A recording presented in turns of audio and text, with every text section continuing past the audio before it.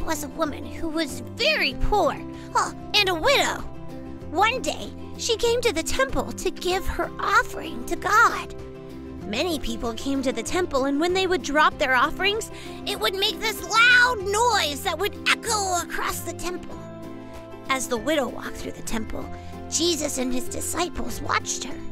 She walked up to give her offering and dropped in 2 small coins. These 2 coins were all she had to live on. As Jesus watched the widow, he said to his disciples, "I tell you the truth. This poor widow has given more than all the others who were making offerings, for they gave a tiny part of their riches. But she, poor as she is, has given everything she has to live on."